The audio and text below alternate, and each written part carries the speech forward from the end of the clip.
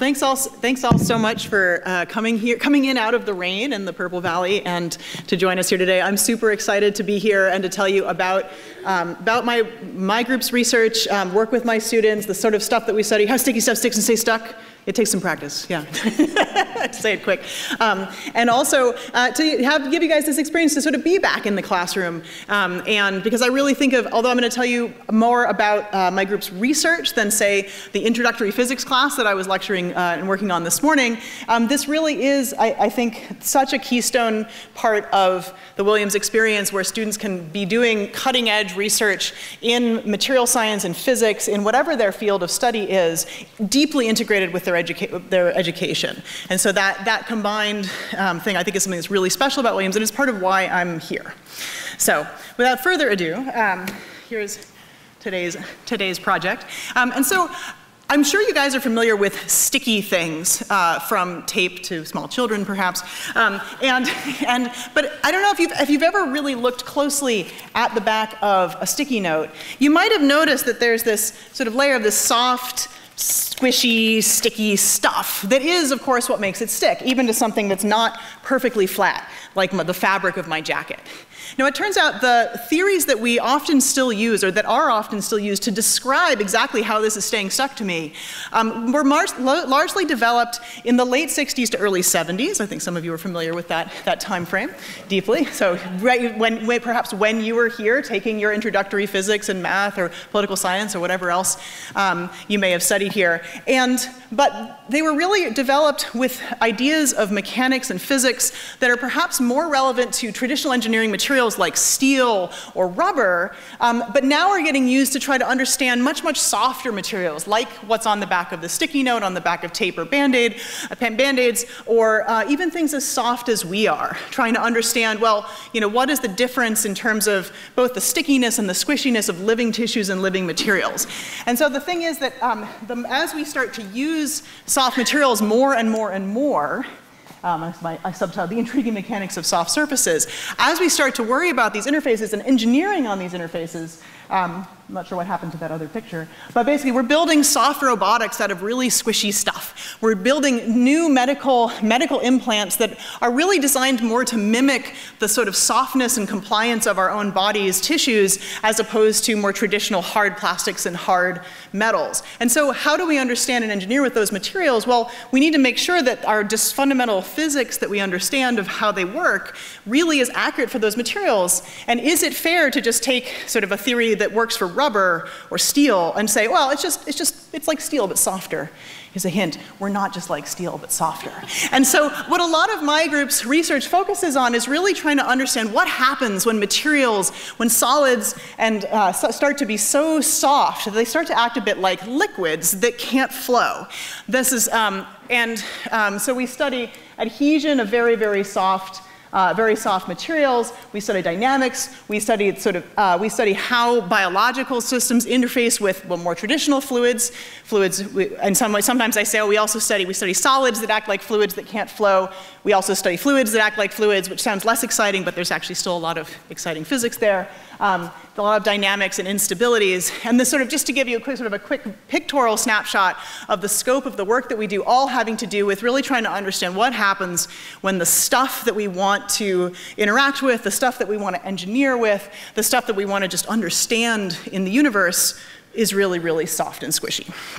And of course, none of this work could be done without the Williams students who join my group and work with us. And here's a decent fraction of the more than 40 students who worked with me over the last 6 years. They have just been incredible. As you know, Williams students are amazing. I can say that. I guess I can say that because, I can especially say that since I myself never had the opportunity to be a Williams student. So I'm just, you guys are amazing. Although my little brother was, so there's a little bias there maybe. But we go to, so they do research in the lab. We go to conferences. We share our work all around the country at local workshops as well as at national level conferences. And there's a few snapshots from this summer, really getting in the lab.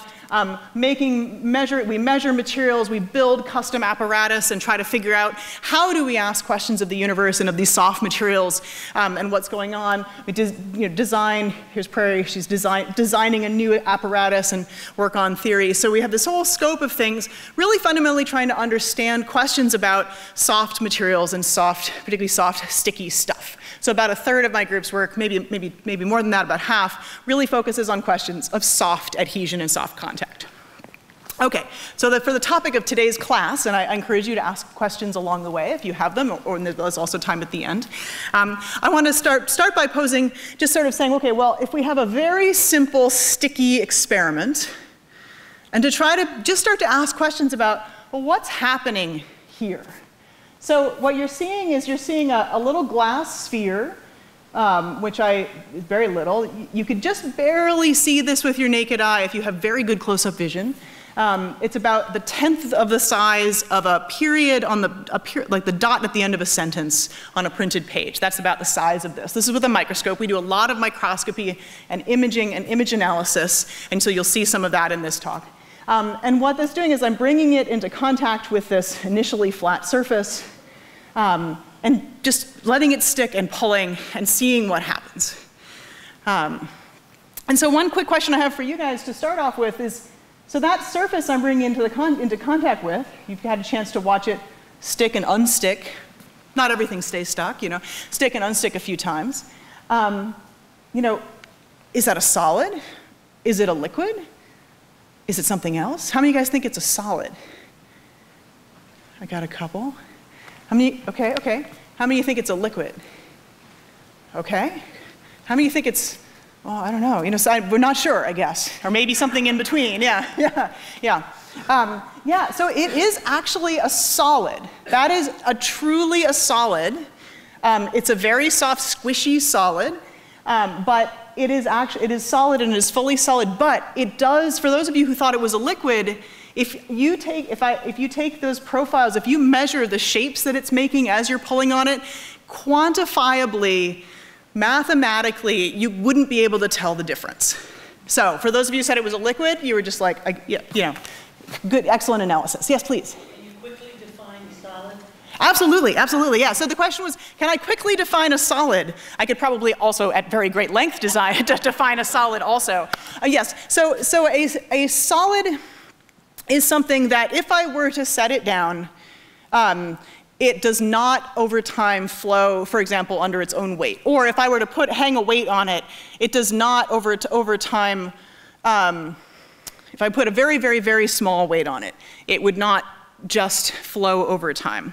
And so it's in a technical way, I would say a solid is something that puts a zero frequency shear modulus, which is a fancier way of saying what I just said, which is that if I were to put a very small force on it, even that is not enough to make it flow. There are a lot of things in this in-between that are a solid for a little bit and then they start to flow. Mayonnaise is a great example and shampoo and ketchup, also blood, of things that are, actually no, blood's a shear thinning fluid. Mayonnaise and ketchup and peanut butter are all examples of something called a yield stress fluid, where it does actually take a little bit of initial force, but then after that, any amount of force will make it flow. So I mean, a solid is something that basically, when it has a shape, it'll keep its shape. That's the sort of a simple definition. Please. You're defining a solid in the negative. No, there's something that doesn't have. Oh, yeah. Define it in a positive. Can I define it more positively? Sure. So the question was, I defined a solid as something it doesn't do. What about something it does do? So a solid will, if I push on it on one side, on any side, it is able to transmit, it'll transmit that force through. Let's see. It will respond. A solid is something that will act like a spring in the sense that if I put a force on it, it'll go to some displacement, and if I let that go again, it should go back again. So a very simple elastic solid. Let's see. Good questions. I think I might stop there for the moment, but yeah. Excellent questions. Something where I think hopefully your intuition about solid and liquid, as broad categories, is you can trust it, even if your eyes may deceive you here. Please. It seems to me it's deformable, but it's not flowable. It is deformable but not flowable. Yes, yes, indeed. It does not flow. Yeah, with enough force, you know, anything will flow more or less. But yes, it does not easily flow. Yeah, and these are very, very soft things. Yes, thank you. Okay, excellent. Great. Okay, so one of the points I wanted to make here, so I mentioned I really work at this place where we do have solids that start to act like liquids and that are, you know, sort of that are very liquid-like in certain ways. And so in order to understand adhesion, which is, and how, you know, how sticky stuff sticks and stays stuck, which is the topic of today's class, we also need to understand something about how things get wet. Because fundamentally, the processes of wetting and adhesion are really kind of two sides of the same coin. So the agenda for today's class is to talk about, you know, what makes things get wet? What is it when I talk about wetting, which as someone from New England is actually a really hard word for me to say. I always say wedding, and then people wonder who's getting married. So it's a wetting, and then I say it awkwardly. So that's my New England accent. Anyway, so how do we think about wetting? How do we think about why things get wet? That's deeply related to what makes things sticky, why things adhere. And then ultimately, I want to showcase a little bit of like, well, then once you understand that, what kind of new physics do we start to get from looking at these materials very closely in the laboratory? Okay, so thing one, how do things get wet? So if you've ever taken a physics class way back, you might remember that it's always all about energy. Energy, energy, energy, energy. That the universe will spontaneously move, that you get forces that drive things towards states of lower energy. If I start with something that's high up, has a potential energy, if I let it go, it'll translate into motion towards a lower energy state. Things will always roll down the hill. So, energy, it's always the answer. For those of you who haven't taken a physics class, what you missed was, it's all about energy. That's basically all you need to know. Don't tell my students, because they feel like there's a lot more than that. Okay, so it's all about energy. And so when you see something that's getting wet, whether it's, and today's a great day for examples of this, really it comes down to, if you look at, and something, so here's an example of I took this picture of a flower, and you can maybe sort of see there's some raindrops on it in the background there. The question of, does something get wet comes down to energy. It comes down to surface energy, which we also call surface tension. So we can also similarly ask the question, well, why are drops and bubbles usually round? And that's because the surface of any fluid, and by fluids I mean sort of fluids and gases and so forth, anytime you have a surface, or actually of anything, even solids as well, which is where this gets really interesting, is anytime you have a surface, there's an energy associated with that surface. It comes from, it's a little bit complex exactly where it comes from has to do with the molecular interactions, has to do with sort of chemistry, and I'm happy to take a turn into that at some point, but for the moment, sort of as a physicist, just from a high level, you can sort of say, well, there is some energy. These molecules who are at the surface don't really they'd rather be in the bulk. If they would rather be at a surface, you'd have just things explode. So anytime you have a droplet, so surface tension or surface energy is what tends to make things round. If you have a little drop of water, a dewdrop, it tends to make it round. If you blow a soap bubble, it becomes round. It's not a square, because it can have less area if it's round. And so essentially then the surface energy or surface tension, quantifiably, I was told you guys wanted that classroom experience, so there's a couple equations coming up, just a couple. But this idea that, so you have the surface energy, and it's a cost to make new area. And so, you can make, here's my equation, it's the equal sign, is that if you want to change the shape of a fluid, you have to pay a cost in order to make, so with the new area here. If you can get rid of area, then you lower your energy and you win. So that's great. So it's a balance of energies. Now, that's just for a droplet that's floating in the air, and then you get little droplets like that on a rainy day. But if you want to think about how things get wet, well, all of a sudden it gets a lot more complicated because there's more surfaces involved. So now if we take this water droplet and put it down on a surface, now there's not just the surface tension or energy of that fluid, there's also an energy of the dry solid, or surface tension of a dry solid, and there's a surface tension of the wet solid. So the question of wetting, and also fundamentally then the question of adhesion is, well, if the dry energy is higher than the wet surface energy, then the droplet wants to spread. And you get super hydrophilic kind of surfaces where things really spread.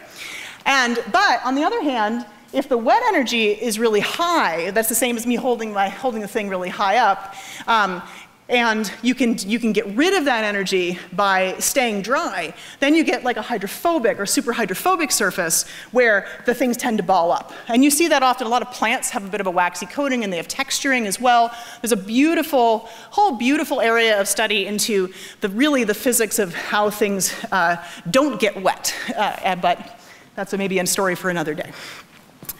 But here what we can understand is that, when you're in contact with the surface, then there's some kind of a balance. And a lot of times, and you should try this at home, if you take water droplets or you take a mister and you spray water on all sorts of different surfaces, you can see that they tend to make something with a little angle here. And that tells you that's a way of quantifying the wettability of a surface. How hydrophobic or hydrophilic, if you're talking about water, is it?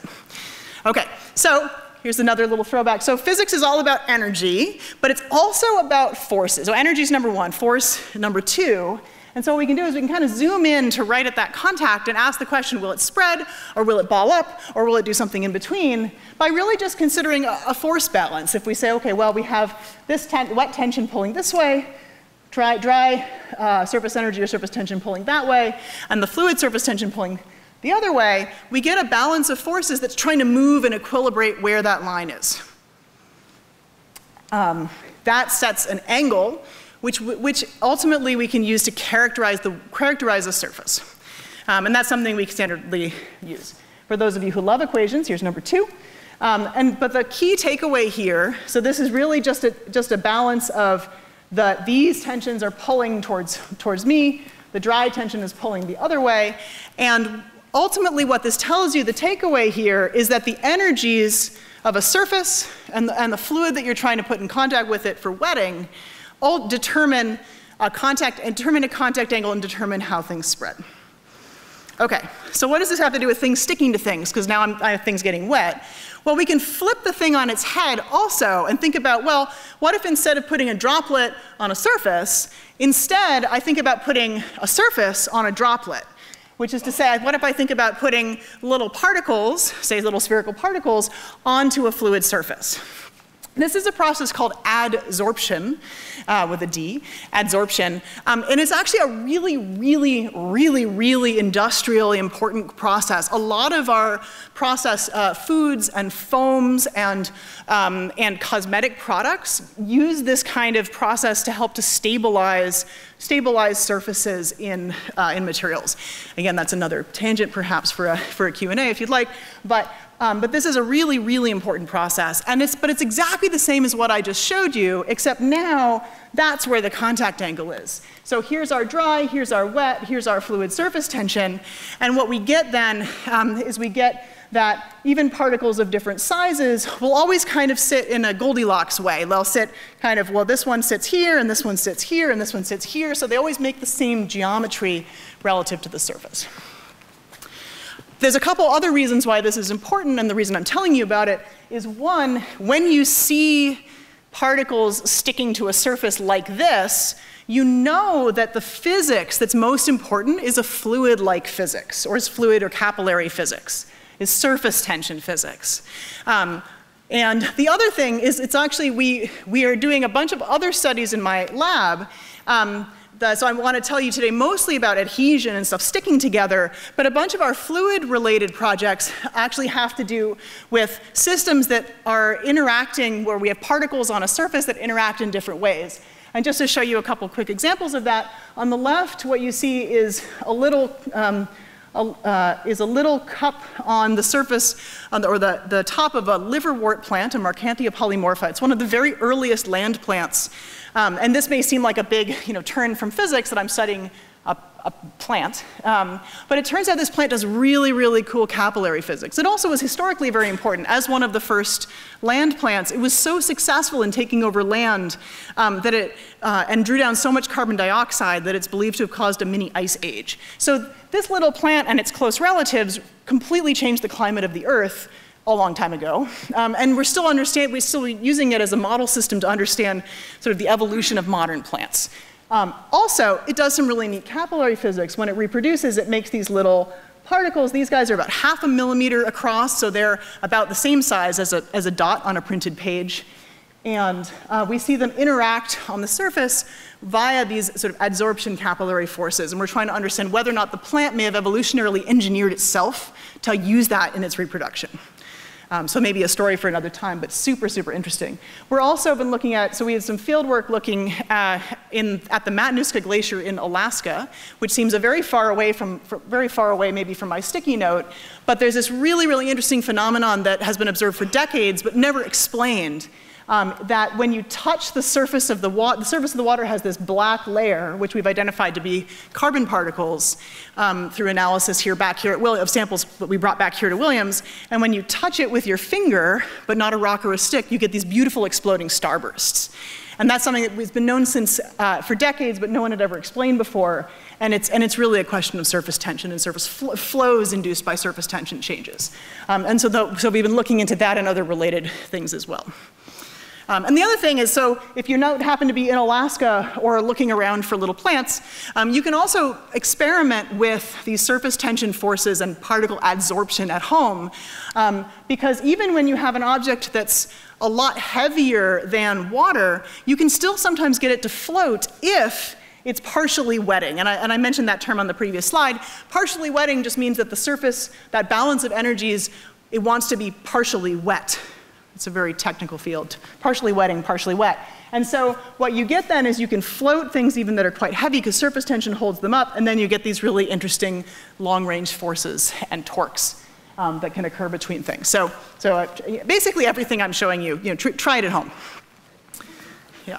I always tell my students, try it at home, and also when we do lab safety, we talk about all the formal lab safety, and then it's just like, look, you could probably eat just about anything in the lab, but don't, it's not just don't, don't eat plastic. That's the, so I have a very safe lab.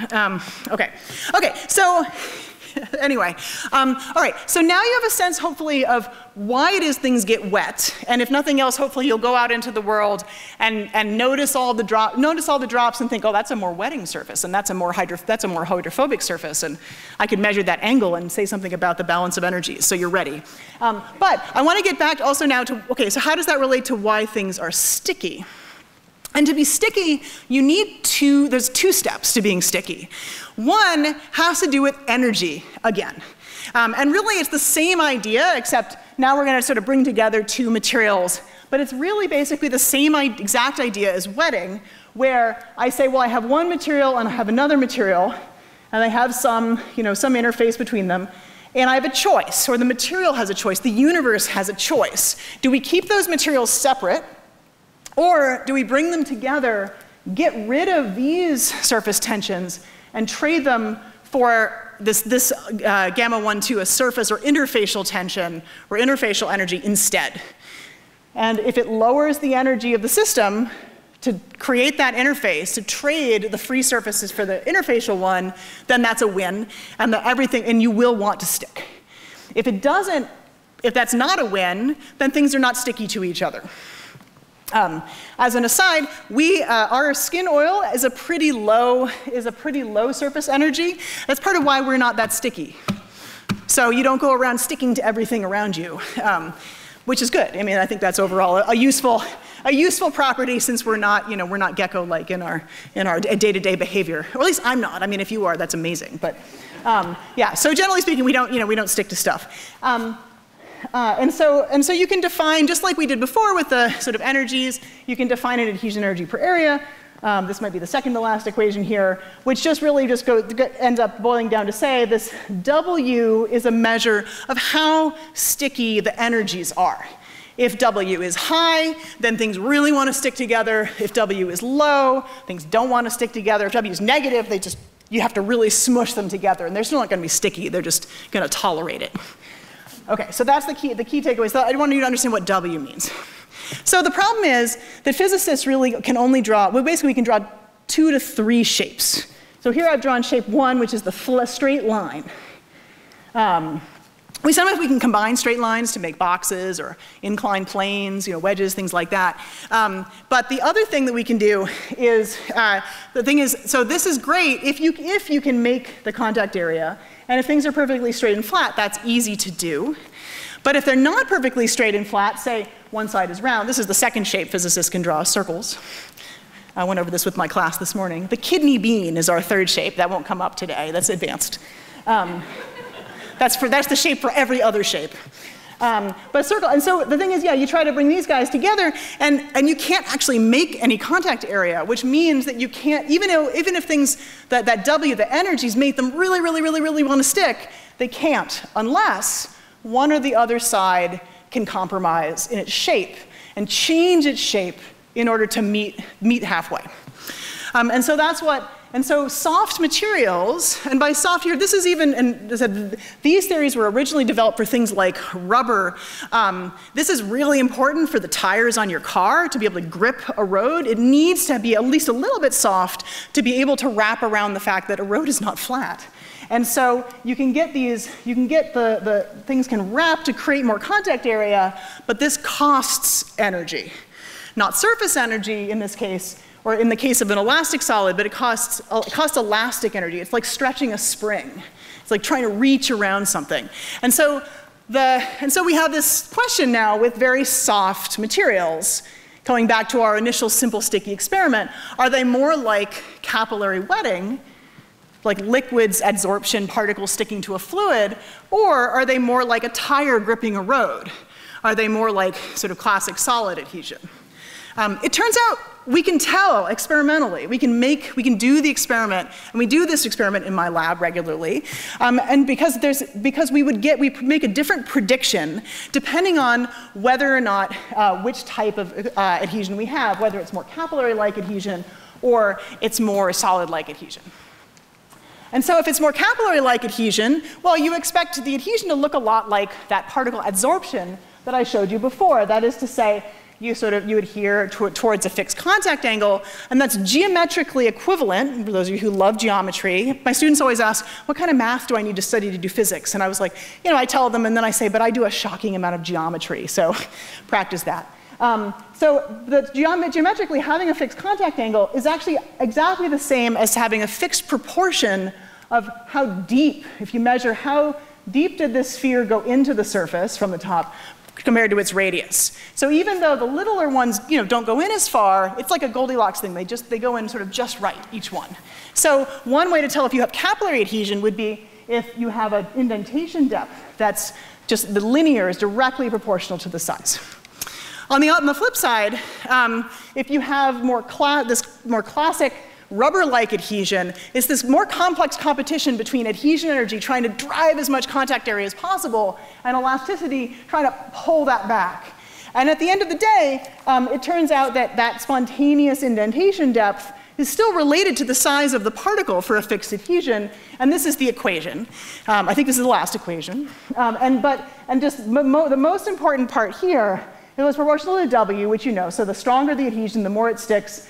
E and U are two material properties that have to do with the stiffness of the material, how hard is the rubber essentially. But the most important part is here. It's not D is proportional to R, it's D is proportional to R to the 1/3 power. So if we do the experiment where we take a soft material, we sprinkle little dots on it so it looks like the night sky in Williamstown. It always looks like this, basically, always clear in Williamstown, except for today. So we sprinkle these little, sort of make it look like the night sky, and then we put little spheres on it. So this is experimental data from a couple of my students. And then we use a three-dimensional microscope, a type of three-dimensional microscope called a confocal microscope, to scan from the bottom to the top so we can look and see, okay, when there's a sphere attached that looks like a black hole here, when there's a sphere attached, where is the surface?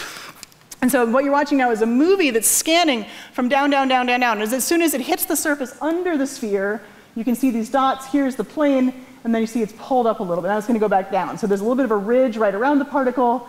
You see the starry night, and then as it sweeps back down, you see all these little dots coming to the very bottom. And so you're seeing each of these yellow layers drawn here, scanning up and down. And what this lets us do then is to make a quantitative measure of, well, what is that relationship between depth and size? And here's what we get. So here is a summary of a lot of different experiments, some from collaborators, some from me, looking at, and what I have plotted here is the indentation depth versus the size. So up and to the right is stiffer materials, more rubber-like materials, and larger sized spheres. Down and to the left is the really soft, small, squishy stuff. And you see a real transition between the rubber-like adhesion to the capillary-like adhesion. And so the key takeaway here is that soft materials exhibit what has come to be called over the last 10 years the elastocapillary physics, which is to say they actually act both like liquids and solids kind of at the same time.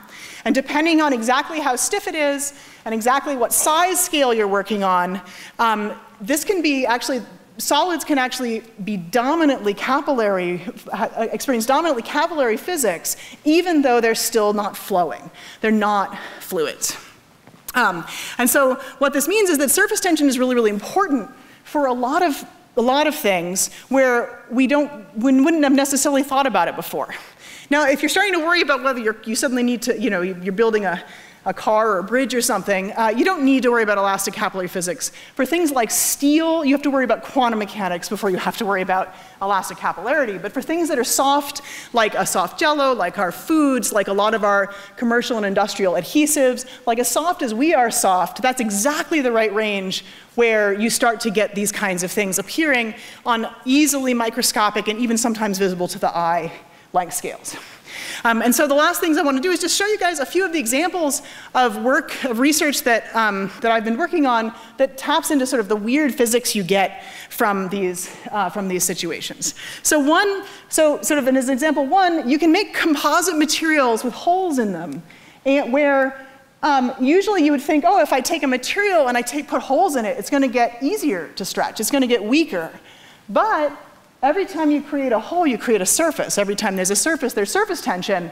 And so then now all of a sudden these holes, they're kind of acting like dewdrops. They want to stay round. And it turns out that when you have stiffer materials, so it's a stiff sort of rubbery silicone, and you put holes in them, you get softer and softer and softer like you'd expect. But if you take a very soft silicone, it does the opposite. It actually stiffens the material. So you can take away material but make it stronger. And that also means, in principle, if you make the holes just the right size or the material just the right softness, you'd squeeze it and you wouldn't know the holes were there at all, which would be an example of something you might call mechanical cloaking. You could hide something in a material, and at least by feel, you'd never know it was there. So that's pretty neat. We also see that in my lab, so this is work from a whole bunch of students, we've been making little gel microspheres, a few hundred micrometers across, again, kind of just barely visible to the naked eye, that are stiffer to softer. And we see that they transition from being more like kind of a rubber ball that's a bit sticky to something that really looks like a fluid droplet, but yet it's still solid, and it's really existing in this intermediate of this elastocapillary physics. And you might wonder, well, why would I care about little sticky spheres stuck to a surface? But if you've ever looked at the back of a sticky note, as I asked you, and you've really looked at the back, like taking it down to our electron microscope here on campus, that's what it looks like. And so what you have these beautiful, so you can see the cellulose fibers of the paper, and then all of these little sticky microspheres, which we're finding in our research that the elastocapillary nature of their adhesion lets the big ones and the small ones work together to create a more uniform adhesion over a larger area, which we think is pretty cool. We wrote a paper a couple years ago, I think you read the title of it, just a couple years ago, about the dynamics of adhesive detachment. Watch out, you'll miss it. So the very, very final moments of detachment and reincorporation. So this is a high-speed video of when you're unsticking something, how that last little point finally lets go and recovers. And it turns out to be a little space-time singularity. Now, there are much more famous space-time singularities, like the Big Bang, for example. Singularities abound in physics. They happen in electromagnetism. They happen at the beginning of the universe. And I'm not saying that every time you unstick a sticky note, you're creating a new universe. But what if? You know, that'd be cool. But it does have hallmarks of these types of processes, which was really, really interesting from a fundamental physics view, and also gave us insights about how that thing was recovering, that it's actually, it's the surface tension of this adhesive that is forcing it back in those early times. That turns out to be most important. And finally, some of the projects we're working on right now are looking at the dynamics of adhesive attachment. So what you're looking at here, you should imagine you are the adhesive, and you're looking up, and there's this giant sphere, well, giant from your perspective on a microscope. It's actually very small, but the giant sphere coming down, and then coming, and making an initial contact. And this is another high-speed video where we're trying to understand, well, what about when you first stick? What's the physics there? What governs how quickly and effectively you can make an adhesive contact? And this is starting to give us some information where we can just measure simple things like, well, okay, well, how big is the contact as a function of time? But just this summer in my lab, we finished building what's called a Linux interference microscope. And what that lets us do, what you see here, what that lets us do is it lets us take high-speed three-dimensional images, which is quite hard to do. And we get pictures that look something like this, where this is actually a film of isopropyl alcohol evaporating just as a tester. But what you get is you get a microscope picture, but then you get these dark lines that are effectively contour lines. Just like, you know, for example, contour lines on our favorite, the mountains. But then that lets you then get a relief then of what's happening out of plane. And when we apply that to our adhesive contact pictures, what you can see is that as we go, now we can take videos of that contact initiation where we actually see on a nanometer level how is the surface evolving all around. So it's like watching Mount Greylock shooting out of the surface, except if it did it at less than a second, and it was 5 micrometers tall. And no one would go hiking there. But anyway, okay, so I just wanted to showcase a few of these examples from the lab where we're really starting to explore what is happening with these surface physics. You know, what's happening both in adhesion, and then I had a chance to show you a little bit of the fluid stuff we're working on with the and really, we're working at this interface, no pun intended, of wetting, adhesion, of solids and fluids, and trying to understand and explore new physics, but also new physics that's relevant to engineering, to biology, and to other processes at these interfaces. And so with that, I want to thank all of you for your attention, but welcome more questions. Also, just thank again my students who have done so much over the last several years to continue pushing this forward and sharing it with the world. So thank you all.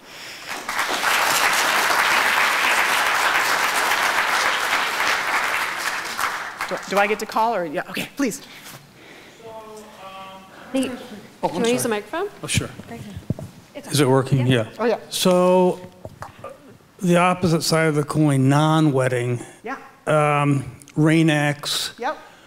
Sprays to keep our clothes from getting wet in the rain, biomaterials for prosthetics to prevent adhesion of thrombi and medically, that sort of thing. What's the common denominator for these materials? Yeah.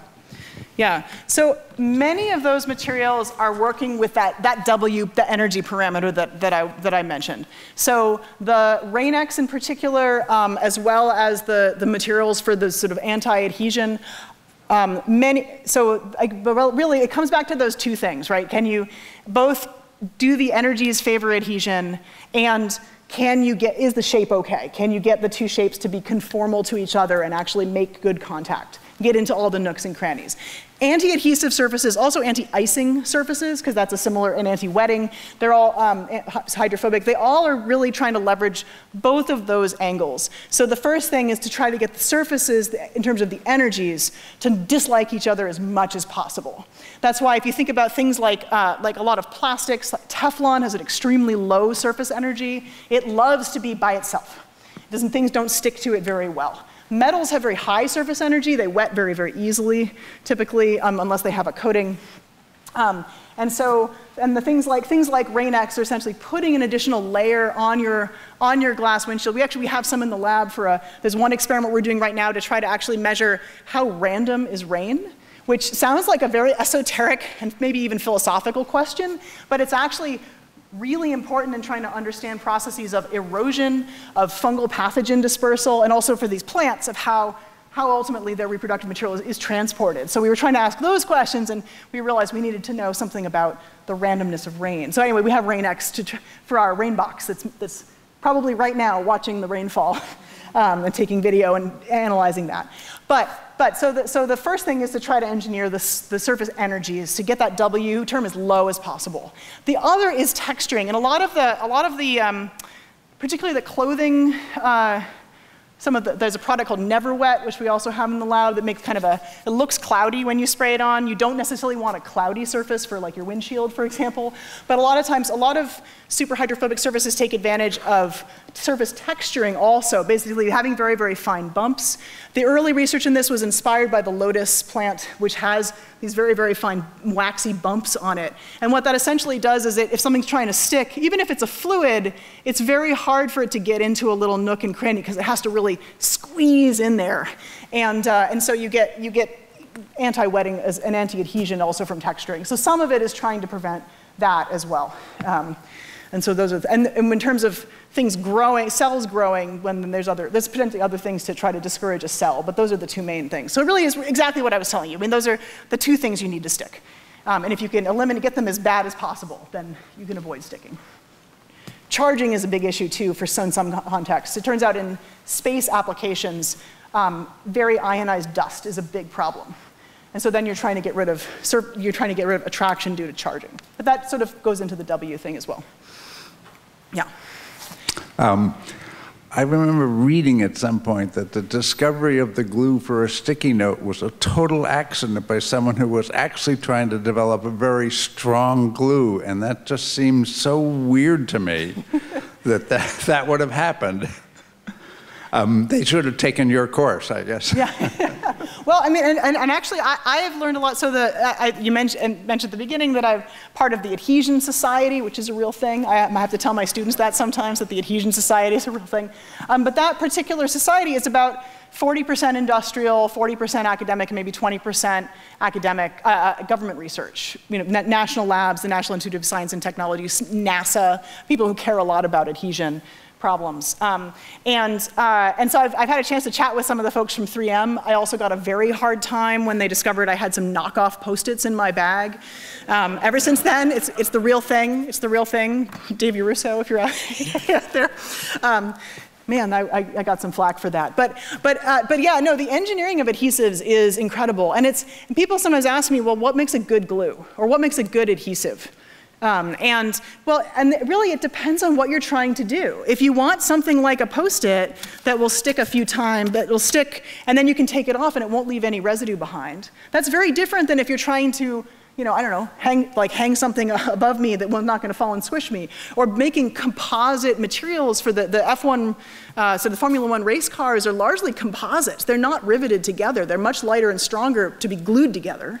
But you don't want that to unstick like a Post-it. So really the range of things you can discover. I have also heard, I don't know for sure about that story, but I have heard something actually about the subsequent development from the 3M folks, which is that once they discovered this adhesive that was not too tacky, but not too tacky, they were like, we can make a product of this. We'll make a bulletin board that you can just stick paper to.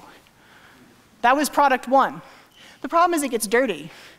And once it's dirty, then there's something else in between you and the adhesive that's probably stuck reasonably well, and so you have to throw out your bulletin board. And then someone else is like, wait, we'll put it on the paper and we'll sell billions of them.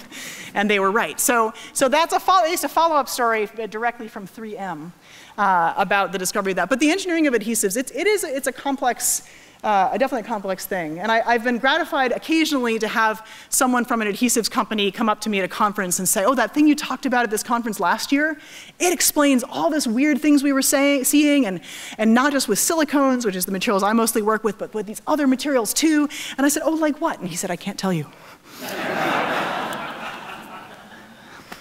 And I said, well, is there anything you can tell me? He's like, no, just keep it up. And I was like, okay. Direction is always welcome. Anyway, but the interactions with commercial companies has been fascinating, and definitely, I like working on physics that is, physics is amazing because it can be as big as the biggest thing we can possibly imagine, the universe, or as small as the smallest things we can possibly imagine. And the physics that I do is really the physics of every day. It's at this length scale, this time scale, and I like that. I like that connection for me and for my students. There's a question over here. And the breathe right strips I use take off some of my skin on my nose. Oh yeah. So is that a function of the change in the skin as a response to being in contact with the adhesive, or is it a change to the, or is it a product defect? How would you explain that it doesn't work the way it's supposed to? Yeah. So the kinds of adhesive, the particular polymer material, I've asked the folks at 3M a similar question. So the stuff that's on the back of a typical Band-Aid or typical traditional medical adhesives, it's a fairly inexpensive material to produce, which is why it's mass produced like that. But one of the issues with these particular acrylic polymer adhesives is that over time, as they're stuck to your skin, they get stickier. So the molecules actually, and there's not a fundamental chemical change, is that the molecules change their shape and their orientation, such that they make better and better and better contact with your skin. It's a little bit like the shape thing, where they're getting better and better contact, and so consequently it sticks more and more the longer you leave it on. So if you ever, when you first put a Band-Aid on, you can kind of move it around, and then after a day it's going to hurt to take it off. That's because of this reorganization. It can also be that if that particular adhesive is trapping moisture or trapping or not letting your skin breathe enough, it can also cause damage to the skin below, which would indeed, as you pointed out, cause a weakening of the skin. There are newer adhesive technologies, some of them are silicone-based, so near and dear to my heart, that don't have the same problem, they're more expensive to produce, so we're probably not going to replace all of our Band-Aids with, but you can buy now sort of gentle skin medical tapes that are permeable to air and water, which means that they don't trap moisture, they're not as damaging to skin, and they don't get stickier the longer you wear them. So as soon as one of the products was out, I got some and I stuck it to my arm for a couple of days just to see, because I'm an experimental scientist, I guess, and it came off just the same. So it could be that there's a better product for you. I'm not a doctor, so I am a doctor, but not that kind of. I'm not that kind of doctor. Yeah. Okay. Yeah. But so there may be a better adhesive for a particular skin, and there certainly are some of the big pushes in medical adhesive development is indeed exactly this problem of not wanting to damage the skin, especially when you need something to be applied and applied and applied. Whether it's for someone who's needing a lot of bandage changes because they've had a significant injury or surgery or burn, or it's moving towards wearable technologies where you want to be able to stick your watch and your monitors or whatever onto you and walk around and then take them off every day. That's a more fun application, I guess, but yeah, thank you.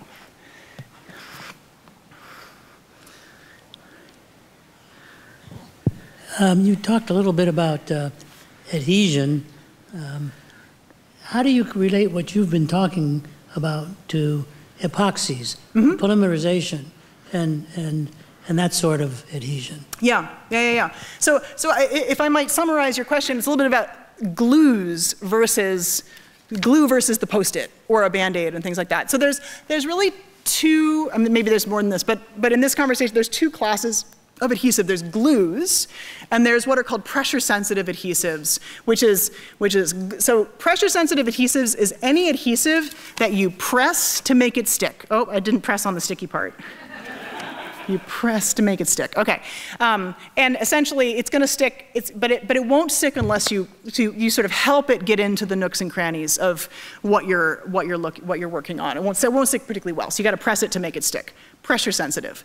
Glues are different. So this material, when I put it on and take it off, it might be a little bit dirty, but fundamentally, chemically, in terms of how dry or wet it is, it's exactly the same as it was before. So pressure sensitive adhesives on bandages, on tapes, on any kind of sort of sticker kind of things, those don't, you're not having any kind of real change to the material.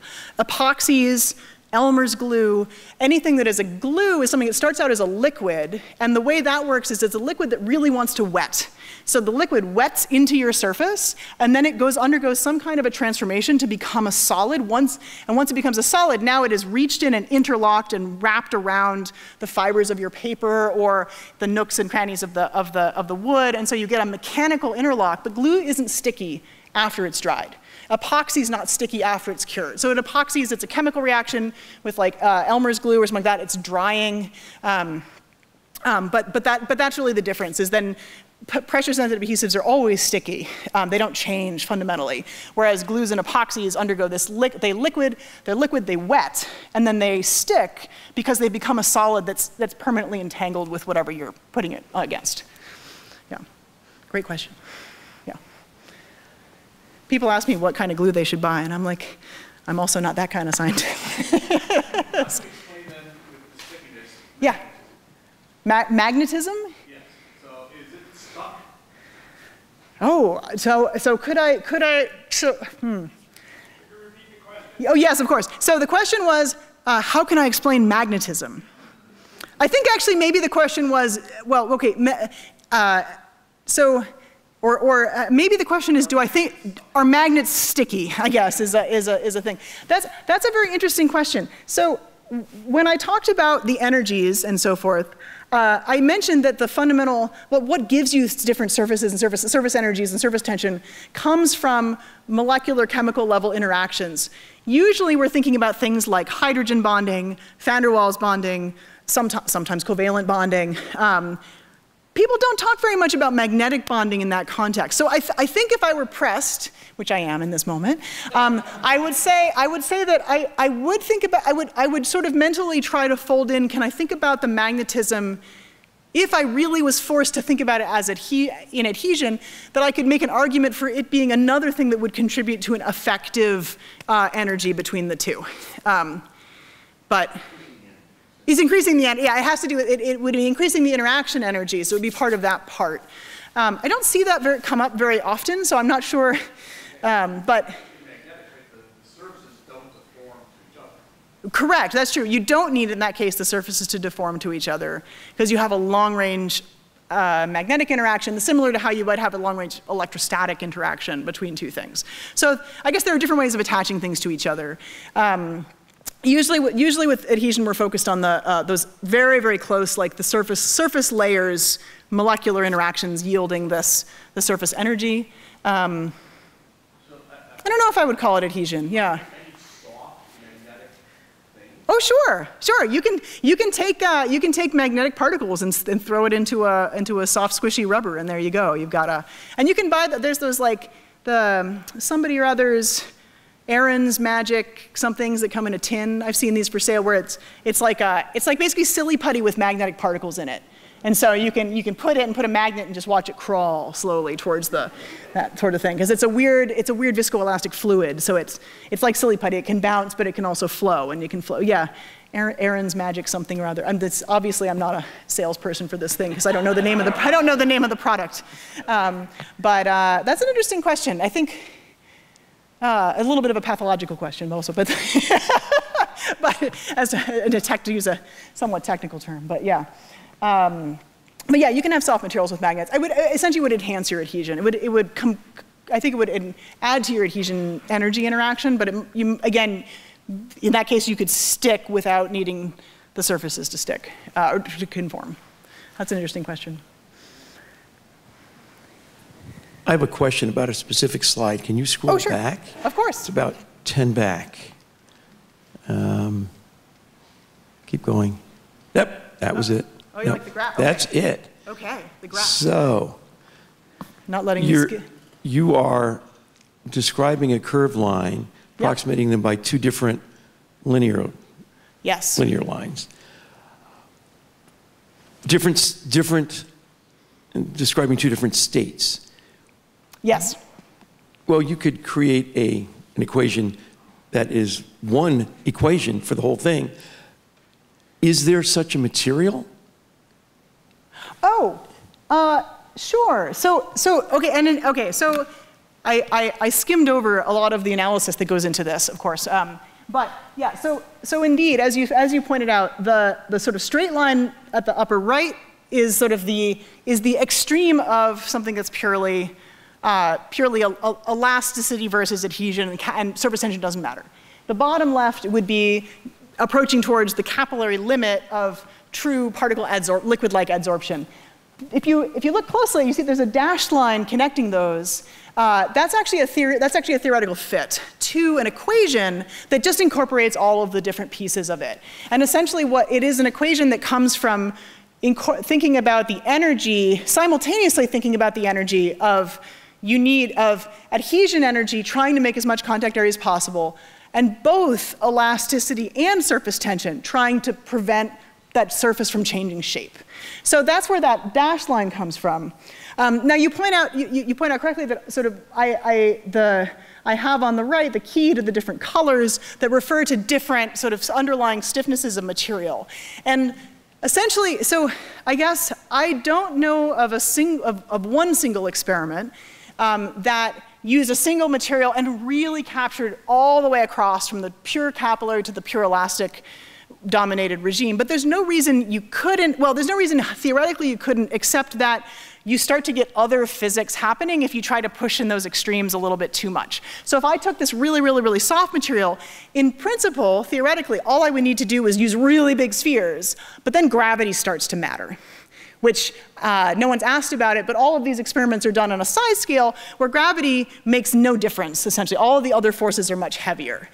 Same thing with if I took that really stiff material and I just put a really, really, really small sphere on it, and it would roughly need to be, then I should get into the capillary regime, but for something like rubber, like a rubber eraser kind of stiffness, which is kind of what that highest upper right red, if you can see it on the, it's a little hard to see, but the upper right is like a rubber eraser kind of stiffness, but I need something that's on the order of like 5 nanometers. I need to be able to measure a sphere that's like 5 nanometers, which is too small for me to see in an optical microscope. So I think the answer is yes, I believe the physics the physics spans and holds, but experimentally it's not very, it's sort of inaccessible with a single material to get a big enough size range of the spheres that we need to see all the way to both extremes. What we do see is that in that central region, which is where I tend to work, we definitely can see the competition between the two regimes. We're in neither extreme, but we see that kind of bridging region. And so I try to work as much as possible in the bridging region so that we can explore that competition between these different physics. So it's a bit of a longer answer to your question, but it's, yeah, thank you. Okay. This is a little bit of a different type of a question. First of all, I want to thank you for the most fascinating physics lesson that I think I've ever had. This bears no resemblance to the course that I recall when I took Physics 101 as a pre-med student. My question for you is, how do you teach your pre-med Physics 101 students now who are not interested in a career in applied physics down the line? Right. How do you keep them entertained, and what is the motivation? Yeah, well, one of my very favorite classic physics books, I found a physics textbook that had been my grandfather's, and the preface to the student actually says, "You will not find this book entertaining," which perhaps reflects a 1950s kind of attitude towards physics education. I do think it's challenging, right? Because there's a certain there is a rigor to the topic. It's a quantitative field, and on the one hand, you need people to sort of be able to understand and calculate and to interpret graphs, to understand and make quantitative predictions about what's happening in the real world. And on the other hand, you want them to remember what they learned. I was just actually at lunch having a conversation with a math professor, and we were we were recalling sort of, what did we remember from 20 years ago math and physics classes, respectively. And it was those moments of humor, of something, surprising, something like that. So to try to work those in, it's definitely a balancing act. I personally am currently teaching the calculus-based introductory physics, which tends to be some pre-med students, but mostly prospective majors. Right across the hall is going on the algebra-based, more geared towards the pre-medical students. And I think we really do, we try to make more and more to try to figure out how to tie things in both classes, really. What's relevant to your everyday life? This isn't just 400 years old physics. This really is present in day-to-day. The topic of friction came up in discussion with my class today, and I said, well, hang tight, we'll get there soon. But that is an open field. I mean, despite the fact that Leonardo da Vinci did the first quantitative friction measurements, there are still people publishing on friction today. And so I think making the students realize physics is alive very much, even the stuff that's old. But it's definitely a balance. And I'm sorry you didn't have a more entertaining experience. And actually the other thing also when teaching classical mechanics, which all of this is classical mechanics. It's first semester physics, plus a little bit, but what I do is classical mechanics professionally and some statistical mechanics. But and so I think also we make some effort to pair professors who, we all rotate through, in principle, all the classes, but I'm more likely to teach more of the stuff that's closer to my research field because I can bring it to life more. So, and I'm less likely to teach quantum mechanics despite having taken 5 courses in quantum mechanics in my life because it's just not what I do. It's fascinating, but it's not what I do. So anyway, hopefully that touches on a few things anyway. And happy to chat with you all in the break here that's to come.